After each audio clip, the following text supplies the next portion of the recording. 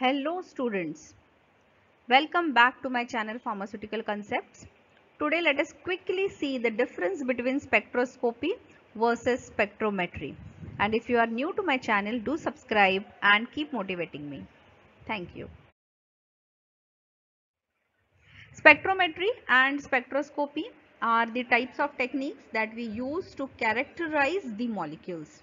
Okay, characterize the molecule means what? Means if some unknown compound is given to me, suppose some white powder is given to me.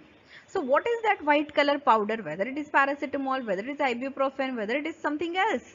Okay, so that means I need to know structure of that particular white powder or the liquid which is given to me as the sample, or maybe if I have some herbal extract. Okay, so in that herbal extract, what are the chemical components present? It is my duty to find out the structure of those chemical components which are responsible for treating various ailments. Okay, so in that case, this spectrometry and spectroscopy techniques, they help us in identifying and in quantifying the chemical compound. So when they are used for identification, we call it as qualitative analysis. When they are used to determine the concentration, we call it as the quantitative analysis. Okay, so let us see what is the difference between spectrometry and spectroscopy. These two words, they are usually used interchangeably, but there is slight difference in the way of working of these two techniques. So let us see that. Now spectroscopy, where the electromagnetic radiations, this we have seen earlier. Okay, electromagnetic radiations is a quite a big topic in itself. Okay, so we are not going in those details here, but what we have to remember that in spectroscopy we are using electromagnetic radiations. These all radiations which start from gamma rays, x-rays, then UV, visible, IR. Okay, then we have microwaves, radio waves, and so on. So these all radiations, they have energy with them. Okay, they have energy with them.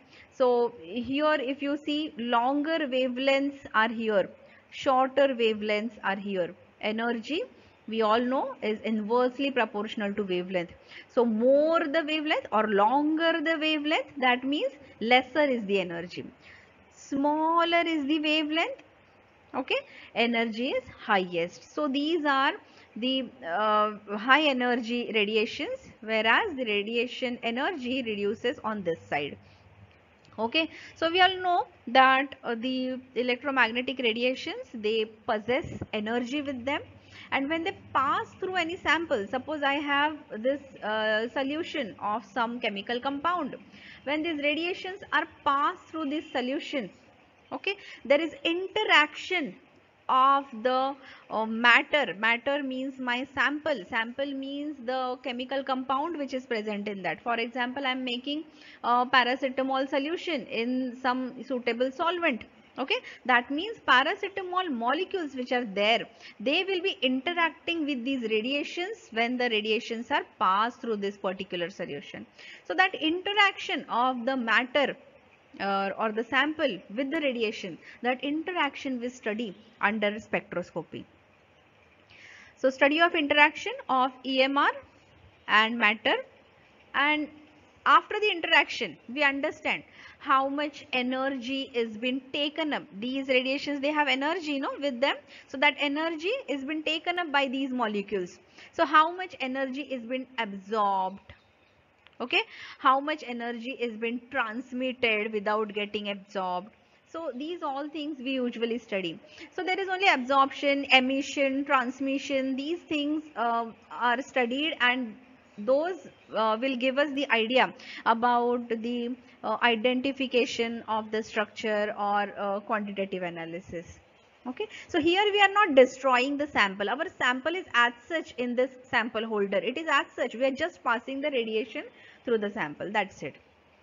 Okay, so what we have understood so far It is the study of how material responds to the electromagnetic radiation, that is radiation with a wavelength from the electromagnetic spectrum. Power of beam of light is measured before and after the interaction of light with the matter. So before interaction, what was the energy or power with the beam, and after the interaction, when it is coming out of this particular solution, what is the energy? Okay, so that energy difference will give us the absorption, transmission, okay, and the again emission when the particles, for example, the molecules have absorbed the energy from the radiations, they go to the higher excited state. For example, electrons are going to the higher excited state. Sometimes it happens that when they're coming back to the ground state, during that process they emit some radiation, so that is called as emission. So but that can be learned as a different altogether a separate topic. So study of absorption and emission of light and other radiations by matter is studied over here. It is a study of interaction between particles such as electrons, protons, ions, as well as their interaction with other particles as a function of their collision.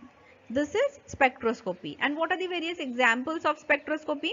We have UV radiation, okay, that is UV visible absorption spectroscopy.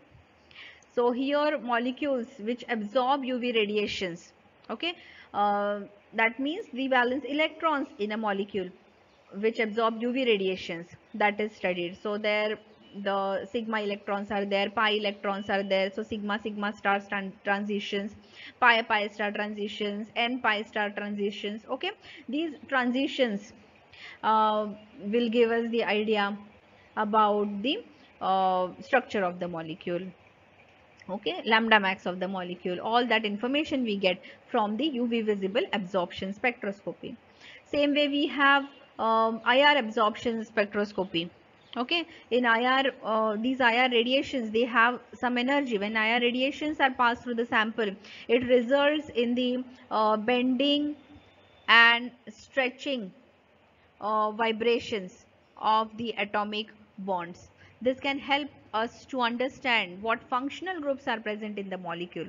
Okay, mainly the functional groups which are present in the molecule. Then we have next example as NMR spectroscopy, which studies how molecule respond to the radio waves. Okay, so in particular this causes some atomic nuclei. So here basically we study nucleus, how nucleus of the molecule responds to the radio waves which are being bombarded onto the sample.